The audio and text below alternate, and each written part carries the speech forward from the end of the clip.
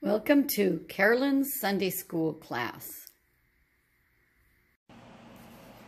Hi class, this is Carolyn Holland from Carolyn's Sunday School class. Well, here we are again, and we've been traveling with Moses and the children of Israel through the wilderness. And we previously, back at the beginning of June, when it was Pentecost Sunday, Shavuot, we did a lesson on when God gave the law and all the ups and downs of Moses receiving the law. And so I'm not going to go through all of that. So basically we're going to skip Exodus 18 and 19 and jump right into 20. And the idea of what I want us to think about today is rules and authority. Why? And who's in charge? All right, let's go ahead and open in prayer. Dear Heavenly Father, I thank you for this day. I thank you for your life, for your love. I thank you that you are in charge. I thank you that you are on the throne when everything in this world seems to be so chaotic these last few months, and we don't understand why everything is happening the way it is happening. Father, I thank you that we can know that you are on the throne and you are in charge. I pray that you would lead us and guide us through this lesson as we study your word together. In Jesus' name, amen. Okay, here we are. Before we get into the word, I want us to think about this idea here, authority, and who's the boss. Now, years ago, like thousands of years ago, there were kings. They had different names for the kings. In Egypt, the kings were called Pharaoh. Other places, I'm not sure what they were called. A king is a monarch. He's one guy that's in charge, and whatever he says is the law. It's not necessarily a written law. I think Hammurabi, way back, I think around the time of Abraham, had some laws in his kingdom. I'm not sure all the ins and outs of that. But all the way back to the beginning of time, after Adam and Eve were kicked out of the garden, there were people that took charge. They were, and they were the ones who were in authority, and they were the boss. I don't know if any of you remember being a little kid, or maybe you've seen a little kid about 3 or 4 years old that's starting to feel all important, and then they tell their parents, "You're not the boss of me." And even as little kids, we understand that we don't want to be told what to do, and yet we want to tell other people what to do. So I want us to look at some people that are in authority. I put some things on here, a crown, a gavel, 10 commandments. But let's look at people in authority in our world now today. Now we don't, there still are kings in this world, excuse me, kings and queens, but there are a lot of presidents. So in our nation we have a president. He is an elected official, okay? We have a governor, Texas Governor Greg Abbott. There he is. He's also elected. He's a person in authority in our state. There's lots of others. We could be here all day and just saying their names. We're not going to do that. Here in Hidalgo County, we have Judge Richard F. Cortez. He's the one, I think, that issues the orders that we should all wear masks, or, you know, things that have to do with things in our county, in Hidalgo County. And then there are mayors. There are 3 mayors of our surrounding towns. We have Mayor Jim Darling of McAllen, Mayor Beto Salinas of Mission. I forgot to write Mission up there. And Mayor Richard Molina from Edinburgh. And obviously each town has their mayors that are elected officials, and then they have also city council members and other people that govern, that are in charge, that are the authorities. Then we also have parents. All of us had parents, police officers, principals of your school, teachers.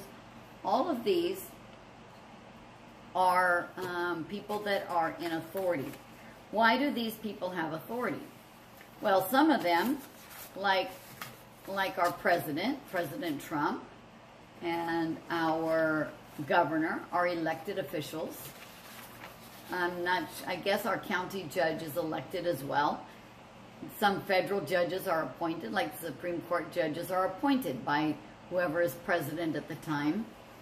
Mayors are elected by the people. So are city council members. Your parents aren't elected. You're born to them and you're stuck with them unless, you know, there other arrangements have been made. But you will have somebody in the position of parents, whether they're your birth parents or adopted parents or foster parents or an aunt and uncle that's raising you. They're still parents that are involved in raising a young person, a child. And then police officers are hired. They go apply for a job. They get special training, and they are there policing the area. They are authorities, and if you bump into them, you should respect them and do what they say, and you're less likely to have any problems. The principal of your school is an authority. Nobody elected him, but he or she applied for the job and was given the job, and they are in that position of authority over the school. Not only do the students need to respect that authority, but so do the teachers and the custodial staff, the cafeteria staff. Everybody that works in the building has to respect the authority of the principal. Teachers are also hired. They go for special training, as does the principal, and then they graduate, they get their degree, and then they apply for a job, and they are hired into that position, and they are in a position of authority. Okay, so now, before we, so when do these people have authority? Well, parents have authority over you until you're all grown up and move out of the house. Even if you're 25 years old, if you're still living at home, your parents have a certain amount of authority over you because it's their house. Policemen, teachers, judges, they have authority while they are in their position. I used to teach elementary school for many years. I'm not an elementary school teacher anymore. I no longer have authority in those classrooms. I did while I was there, but I don't anymore. Policemen likewise, and judges and presidents while they're in authority. So a teacher has authority over you while you're in their classroom, but if you bump into them in HEB, they don't have authority over you. Likewise, the judge. Your parents always do. There are some people that only while they are in uniform doing their job do they have authority, and then when they're out of uniform, then they don't have that direct authority. But elected officials like the president or the mayors or the governors, they have authority during the term that they're elected for, be it 2 years, 4 years, 6 years, or however long they've been elected. They have that authority. That when they go home, they still have the authority that's been vested in them. And in our United States, we have, this is the Constitution of the United States. This is the governing document. This tells each elected person what they can and cannot do, what authority they have and don't have. So who's the boss? And where did all that authority come from? It's just really natural, you know. Kids, a group of kids can go out onto the playground, and if you watch them long enough, eventually one of them is going to come out as the leader, the authority over that game, and all the kids will do whatever that one says. We have a natural need to have leaders. When there are no leaders, we have something called anarchy. And when people are going crazy and refusing to obey laws, we have anarchy. Do you think that anarchy is something that God desires or designed? I don't think so. Anarchy means no law, no rules. And while it seems fun when you're a kid to think, yeah, I don't like rules, really, we do need them. And if you've ever been in a classroom, like for example, you have a classroom with your substitute teacher, it's a little chaotic, and if you have to have that substitute for several days in a row, you're really glad to get your real teacher back, because the real teacher comes in with real authority and sets things in order. And unless a person is abusing that authority, that feels a whole lot better. Okay, so where did the authority come from? If we merely evolved, as some people say, well then, why would we have any more rights than a fish or a dog? I mean, my dog thinks she's the boss of me, and she yaps at me and tells me what to do. Well, I have to put her in her place from time to time because I am the boss of her, and she has to know that. Okay. but we always tend to put people in charge, and there's a reason for that. Let's look at Romans 13:1. Let me see if I have it here. Romans 13:1 says, "Let every soul be subject to the governing authorities, for there is no authority except from God, and the authorities that exist are appointed by God." Wow. And you know, the Apostle Paul wrote this during a time when Nero was the emperor of the Roman Empire. Nero did not like Christians. Nero was a really mean guy, and Nero abused his authority, especially over Christians. He persecuted them without mercy. And yet Paul said that we are to submit to that authority. Okay, so obviously he didn't mean the emperor says we're not to worship God, so I'm going to stop worshiping God. No, that's where you have to draw the line. But when the governor says you have to pay some taxes, or the you know, you have to do certain things a certain way, well, he's the emperor, he's the boss, and you are to be subject to him. And it says there's no authority except from God. So every authority, whether you like that authority or don't, whether they're a good authority or maybe they abuse their authority, the actual authority that they have comes from God. And they are appointed by God. Now, sometimes you say, well, why does God allow bad authorities? Sometimes God allows bad authorities because there has been a lot of sin and there's a lot of bad stuff going on. The people want to sin and the people want to do things that are contrary to God. And so God says, okay, here's a bad ruler. Maybe you'll dislike him and you'll do something about it, you know. Maybe you'll straighten up your behavior and your next ruler will be better. Maybe somebody will come along and get rid of this one. I don't know exactly how God thinks, but I know that this is the Word of God, and so we need to keep that in mind. Let's see. Why do you think God has the ultimate authority? Well, it's because God has the ultimate authority because He is the Creator. He created you. If He created you, doesn't He have the right to tell you what to do? Of course He does. He created the whole wide world. So does that mean He has the right to tell the whole wide world how it should be? Of course He does. And the enemy, Satan, and all of the fallen realm that are with him have usurped that authority. They've tried to take that authority away. And God limits it. They can only do so much. But eventually, God is going to come along and judge them. He is also our Savior. Yahweh is Yeshua. He is our salvation. So He came and He died on a cross to save us. So that also gives Him the right of authority. In fact, Jesus said after He rose from the dead that all authority had been given unto Him in heaven and in earth. So He is the ultimate authority. So we must submit to authority. Okay, are there official documents that specify the authority?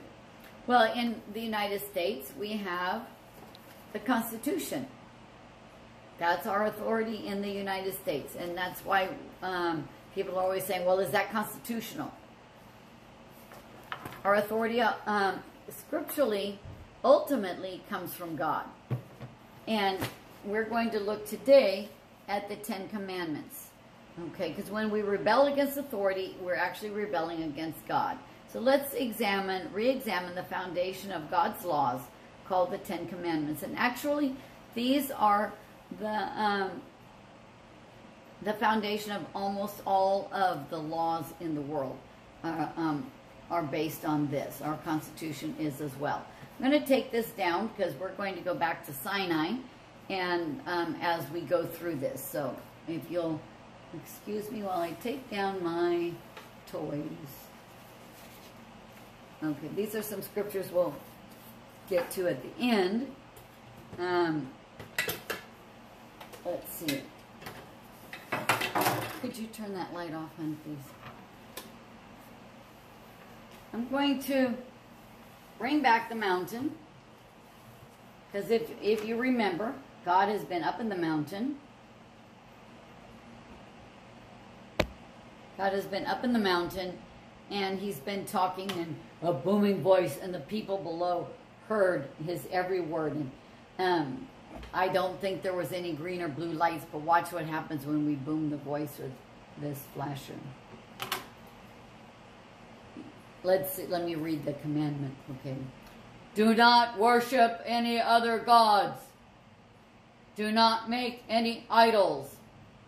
Do not take the name of the Lord in vain. Keep the Sabbath holy. Honor your father and your mother. Do not murder. Do not commit adultery. Do not steal. Do not lie. Do not covet.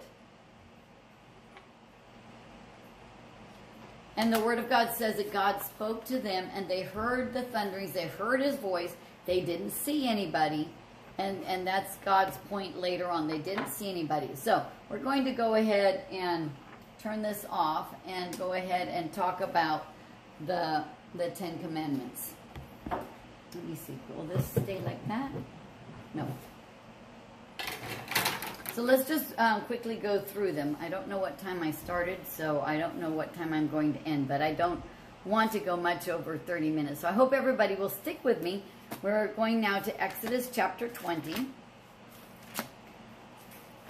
I really think this is an important topic because right now people are challenging authority right and left. And I don't believe that that is something that pleases the Lord when we challenge the authorities that he has placed there. All right, so we have the first three verses. For the first commandment is, I am the Lord your God who brought you out of the land of Egypt, out of the house of bondage. You shall have no other gods before me. So in other words, there is one God. His name is Yahweh Elohim, and we are only to worship him. He manifested in the flesh as Jesus Christ, Yeshua, and the Father and the Holy Spirit is one God manifesting in three persons. That's really hard to understand, so we take it by faith, but there's evidence of each personality throughout Scripture.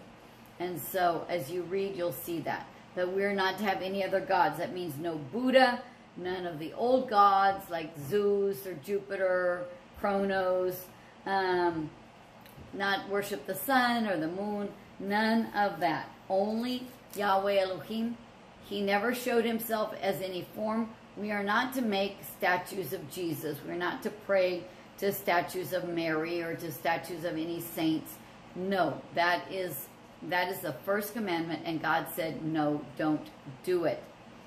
And then verse 2, the second commandment, verses 4 through 6, you shall not make yourself a carved image, and you are not to bow down to them nor serve them. So no statues, big or small, of saints, gods, animals to worship, or you're not to pray to candles or light candles to these saints. None of that is allowed before God.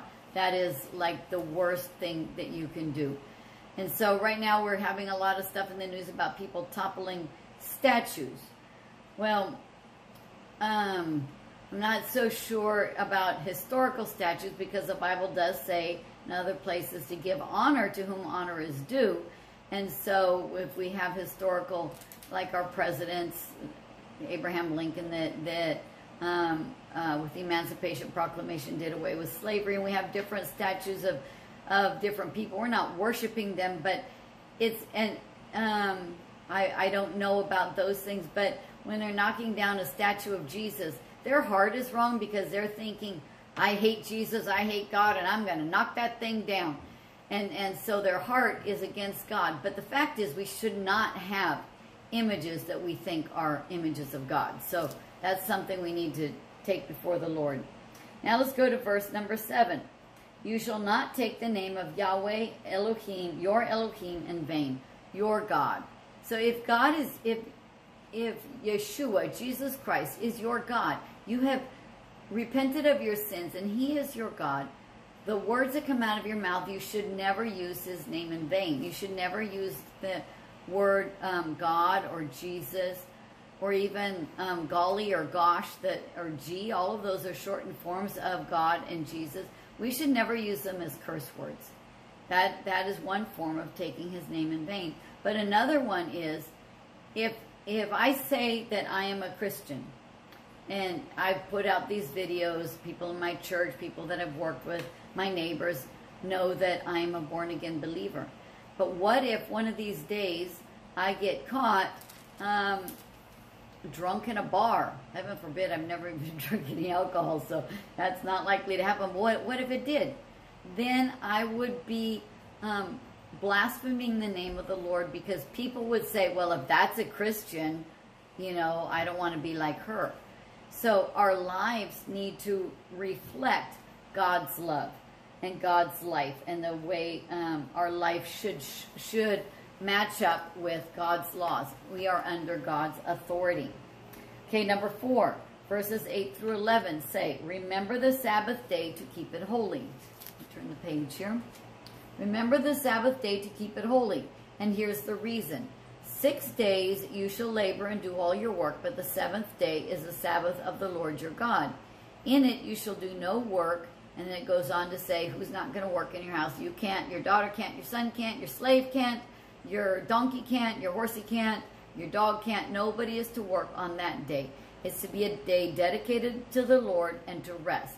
Just as God ceased his work of creation on that 7th day, he did not continue creating. We are likewise to spend that time in rest and spend it in worshiping and honoring our Lord. Okay, then, so those 4 are ones that govern our relationship with God and our worship relationship. It seems really simple, but if you see in our world today, even if you examine yourself, how well do you make God number 1 in your life? That's something for you to ask God. Okay, then we get into how we deal with other people. Number 5 in verse 12 says, honor your parents, honor your father and your mother, that your days may be long upon the land which the Lord your God is giving you. So here it's telling you that if you honor your parents, he will make the time you live in the land he's giving you long. In Ephesians 6:1 it says, children, obey your parents in the Lord, for this is right, and this is the first commandment with promise, that your days may be long upon the earth. So he's promising a long life as well to those that honor their parents. Okay, and so in this thing, if you're still at home under your parents' protection, your parents have every right to be your authority, and you must obey them. But let's say you're 35 years old and you're living on your own. You do not have to obey your mom or dad, but you do always need to honor them. You should speak well of them as much as you can.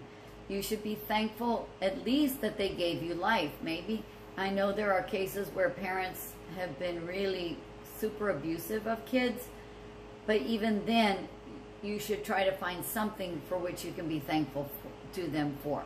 That at least they brought you into the world, they gave you life. And try to honor them to the best of your ability, to the best of that the relationship allows. And that's what he's talking about there. So taking care of them, forgiving them. If they've done you wrong, then honoring them includes forgiving them for having hurt you. Okay, then we get on to number 6. You shall not murder. In the King James it says you shall not kill, and people have gotten confused about that and they don't want to go to war. But there is a time.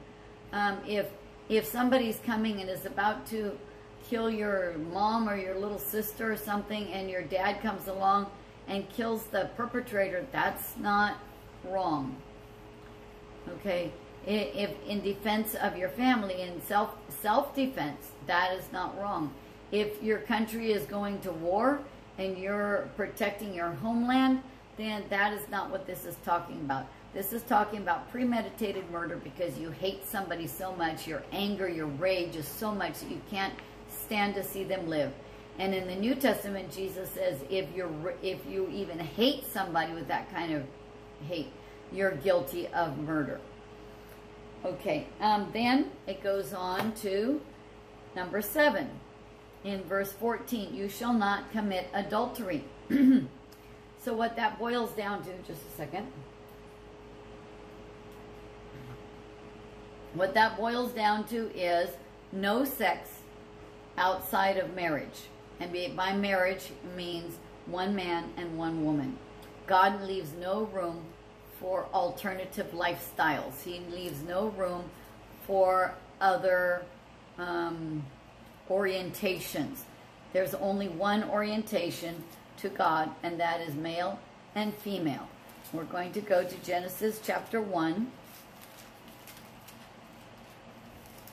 verses 27 and 28 say, somewhere it's here. So God created man in his own image. In the image of God, he created him. Male and female, he created them. Then God blessed them, and God said to them, be fruitful and multiply, fill the earth and subdue it. Have dominion over the fish of the sea, and da-da-da-da-da.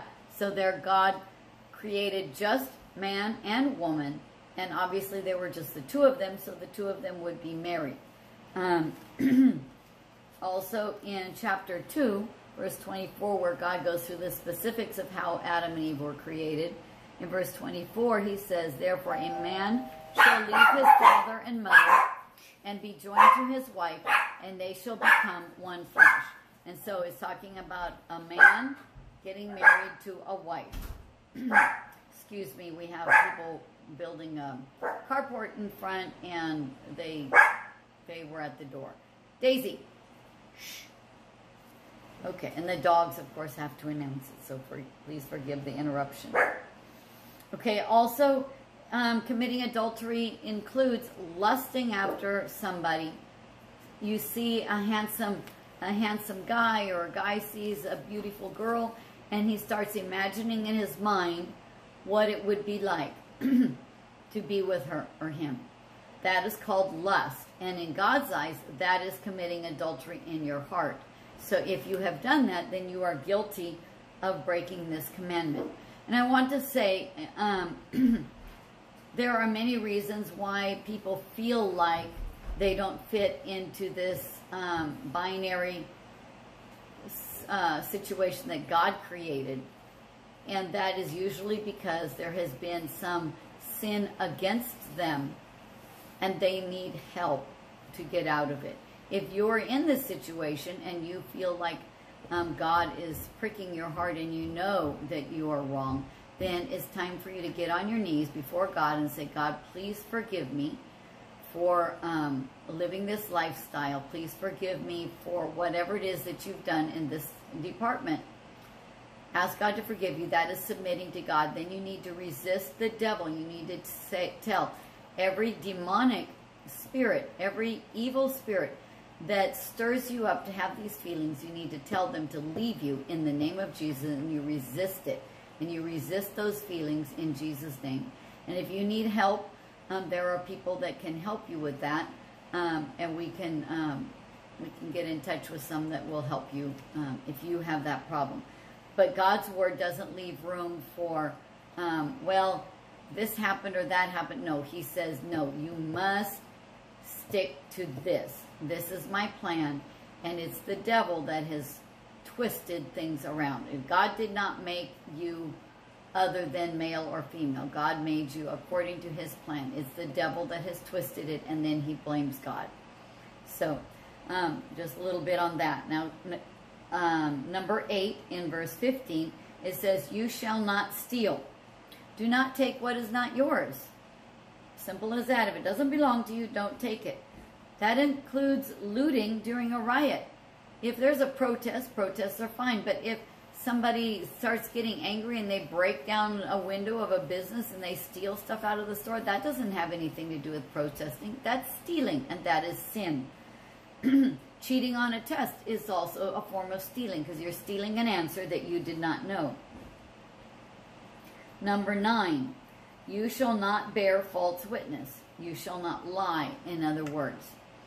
I learned a little rhyme when I was a little girl. Lie not one to another, not to your sister or your brother, not even to your father or your great-grandmother. Lie not one to another.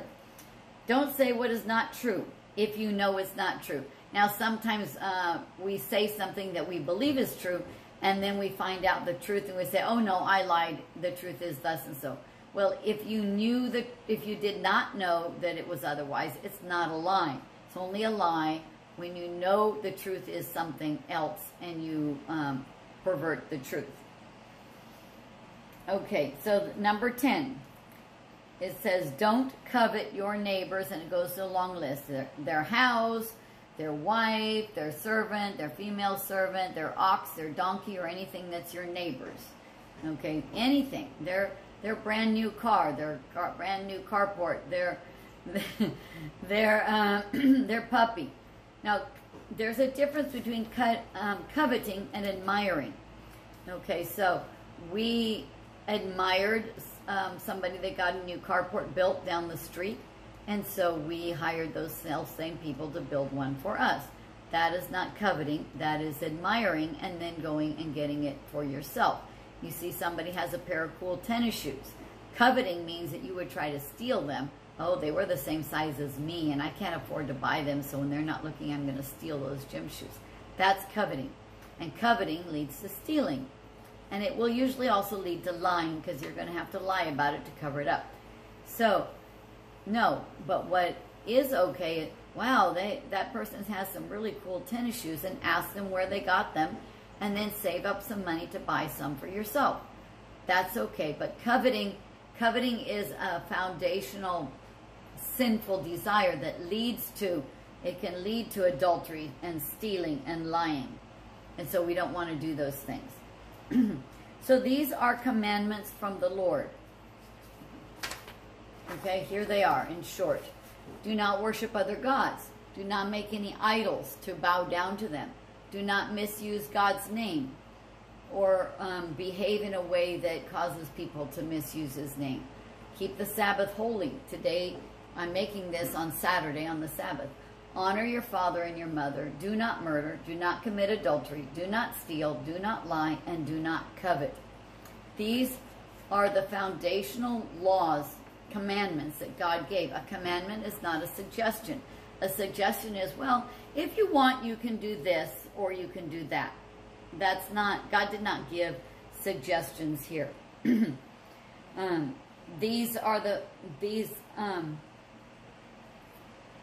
All of these commandments, in some form or fashion or another, are part of our conscience as well. You may say, well, I didn't know I wasn't supposed to lie. But if somebody lies to you, you'll be plenty mad about it. So that means you know that it's wrong. We all instinctively know these things are wrong. So what is the purpose of having these 10 commandments? What is God's purpose in giving this to us?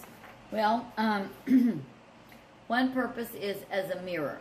I'm sure all of you have had a mirror, and you're outside playing in the mud or working, and then you go and look at the mirror and you say, oh, I have mud splashed on my face. And you know you're getting ready to go out somewhere, you're going to go to the grocery store. Are you going to leave the mud on your face? No. Okay, well, the thing stopped running, so we're starting over. We're talking about being embarrassed about having mud on your face. And of course, you're going to wash the mud right off. Okay, the same way, when we look into God's perfect law of liberty, the Word of God, we look at the commandments, and it shows us, I'm living a sinful life. I am doing some of these things. I'm not doing other of these things. I'm not loving God above all else. I've dishonored my parents. Okay, I've lusted after somebody. Whatever it is, the Word of God shows you what is acceptable before God and what is not. And the idea is for you to come to repentance, for you to say, dear Lord, please forgive me. I recognize that I'm a sinner. I recognize that I have not obeyed you in these commandments. Please forgive me, because I know Jesus Christ died on the cross for my sins. And so he says, the Bible says in Romans 10:9 that if you confess with your mouth the Lord Jesus and believe in your heart that God raised him from the dead, you will be saved. Okay, so with your mouth, confession is made to salvation. With your heart, you believe. Okay, and so that is how you are to be saved. Maybe you have already received Jesus Christ as your Savior, but you find that, oh wow, I really have broken some of those commandments lately. I hadn't really thought about it. And the Bible also says, if we confess our sins, he is faithful and just to forgive us our sins and to cleanse us from all unrighteousness. So either way, we come to God asking him to forgive us for our sins, to cleanse us from all unrighteousness, so that we can be more like him. And that is the goal of God's word and the Ten Commandments. Let's go ahead and close in prayer, and I hope that you will pray and ask him to forgive you of your sins and make him your Lord today. Dear Heavenly Father, we thank you for your love and care. We thank you for the word of God. We thank you for the commandments that show us how you want us to live. Father, I pray that you would speak to whomever listens to this. Lord, that you would bring them to repentance and bring them to salvation, bring them to sanctification, that they would grow in you. Thank you and praise you. In Jesus' name, amen. Bye.